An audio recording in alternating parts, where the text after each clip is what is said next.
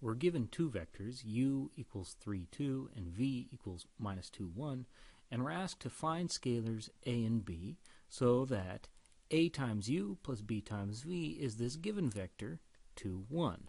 Let's start by writing down that equation with the actual vectors. A times 3, 2 plus b times minus 2, 1 is equal to 2, 1.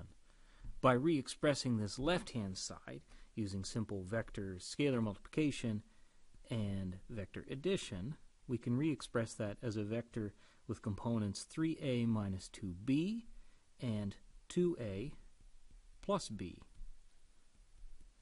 And we're wondering, are there numbers a and b so that this vector is equal to this vector? Well, the only way those two vectors can be the same is if the first components are equal and the second components are equal.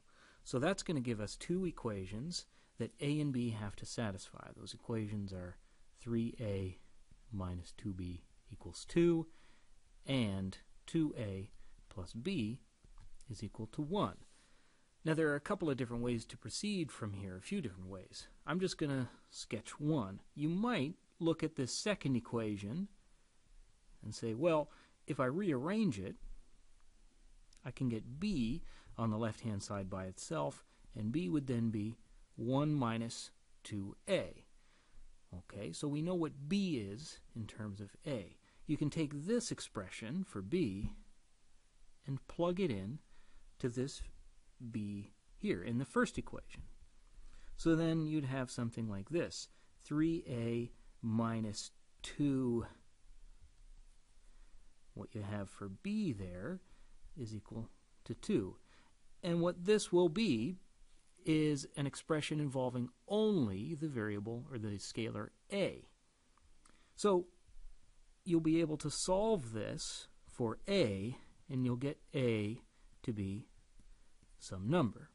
Now once you have that, you can take it and plug it in to this a here, and you'll have b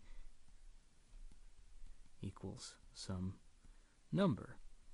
So you'll get a number for a, a number for b, and those numbers, those scalars, will allow 2, 1, the vector 2, 1, to be expressed as a times u plus b times v.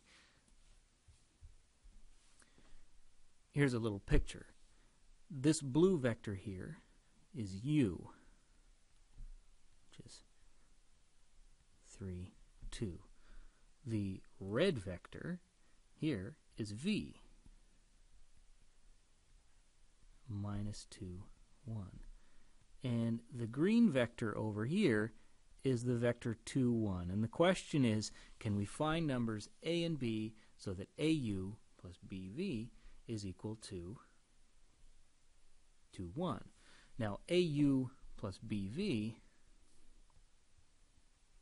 that's this black vector here. And I can adjust a by sliding this slider here. So if I change a, you see au, that's the dotted blue vector there, it's longer. So can I find values for a and b so that that black vector matches the green vector? Well, maybe it's not so easy.